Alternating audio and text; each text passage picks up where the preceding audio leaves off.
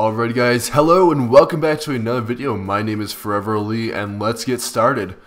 So today I'm going to be telling you guys the entire timeline of the entire Mineplex staff team, how it works, and just what goes on if you happen to get accepted. And I already did a application video, so you guys can go check this out. I'll link it right here if you guys are interested in that. And that is a video I made to help the people that are wanting to make a very good application and whatnot.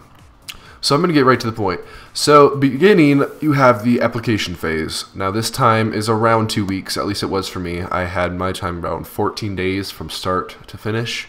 And the longer that your app is in, the better. So if your app is in for at least a week, that's really good because that means they're actually considering you. And most of the bad apps get filtered out within a few hours. So if you get in for longer than, I'd say, 3 or 4 days, you're in good shape.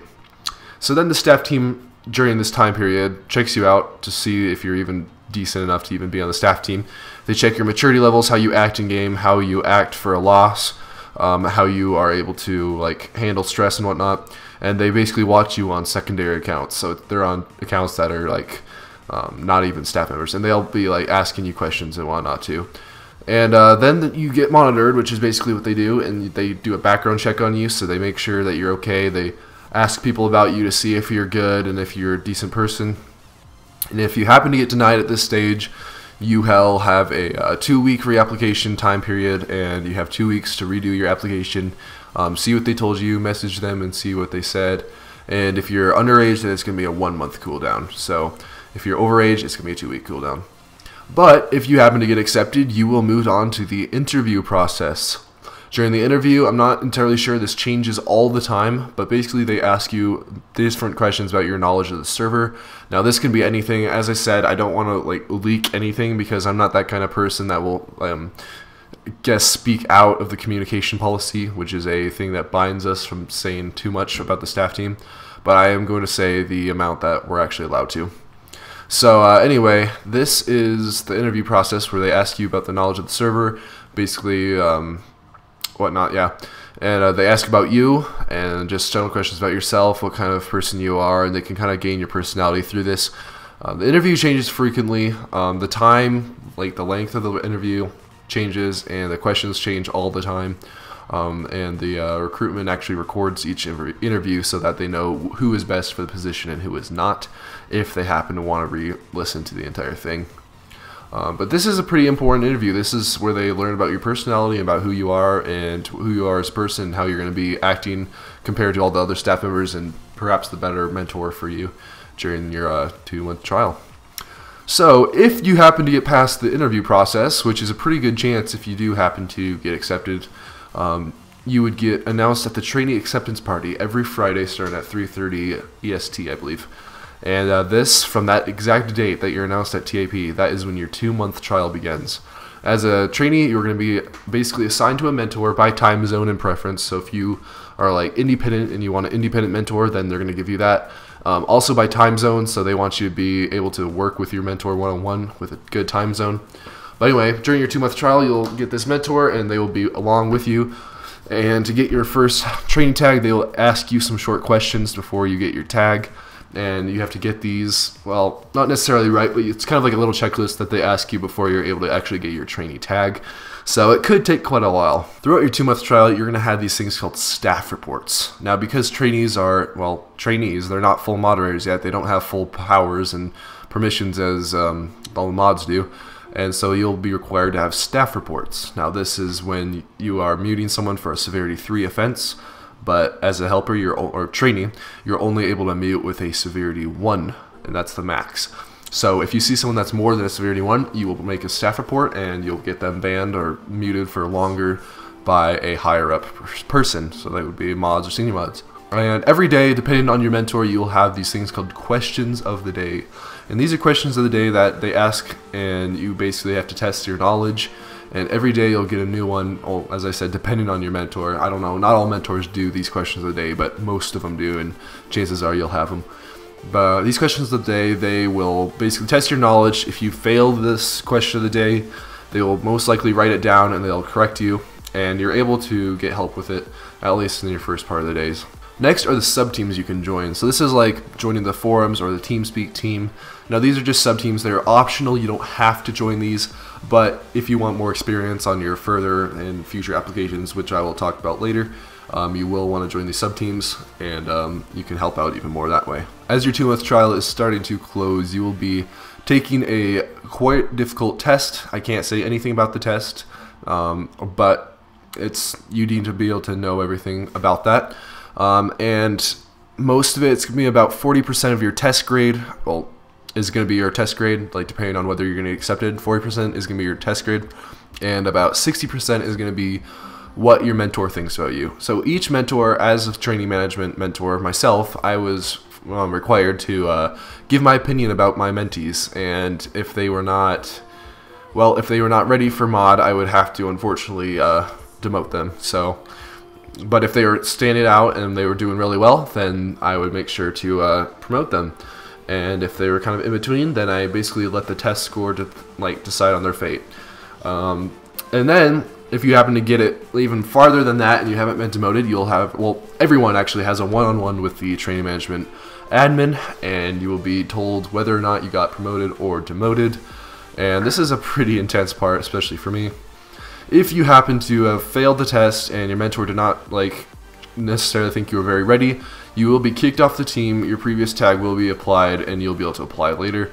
Now the previous tag, so if you're an Ultra and you got trainee, you will actually have Ultra back again, so don't worry about that. You will get your donor tag back if you happen to get demoted, I guess. But if you happen to get promoted, you will be moved on to the mod promotion.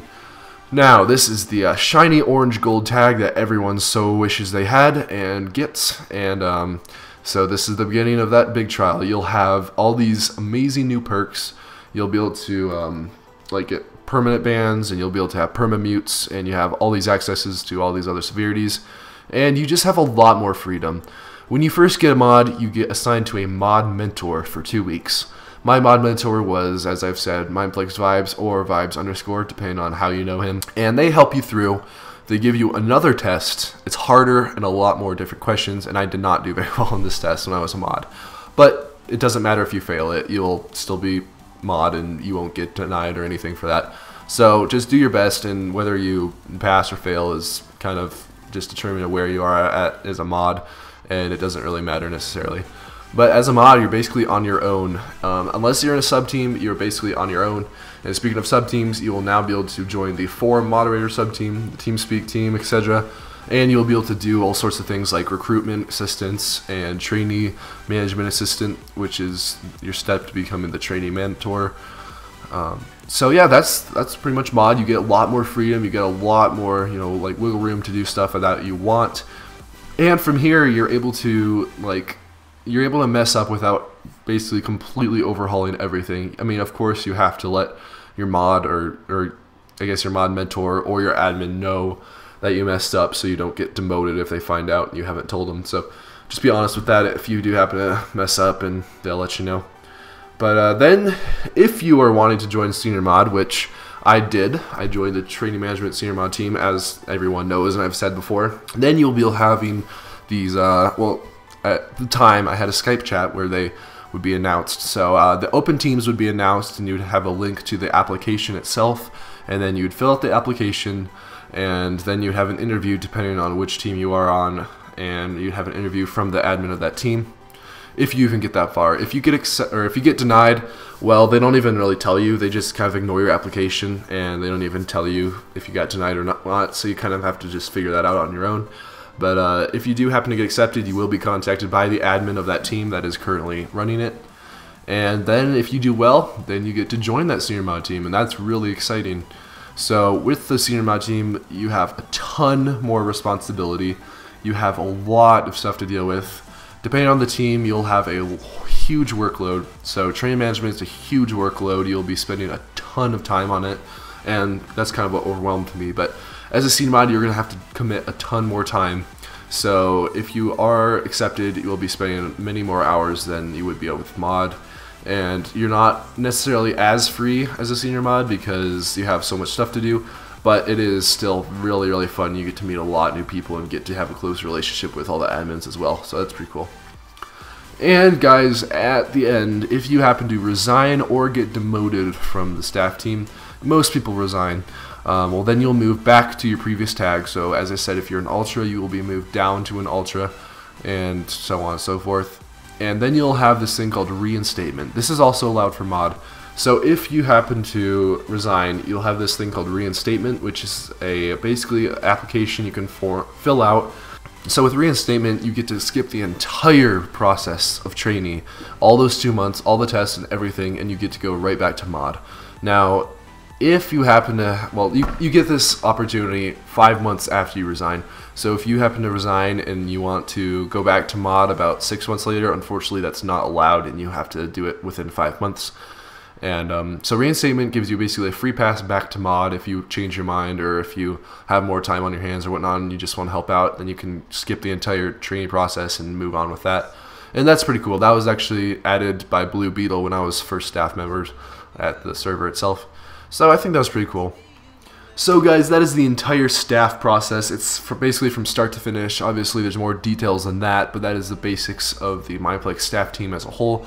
As I said, I did not break any of like the communication guidelines, just I wasn't able to tell everything, otherwise I would get banned, and obviously I don't want to do that. So that is the staff member hierarchy and just the timeline of start to finish. And that's about it, guys. If you guys did enjoy this video, don't forget to leave a thumbs up. Let's try to get 20 likes on this video, and I will see you guys in a new video. Alright, bye guys.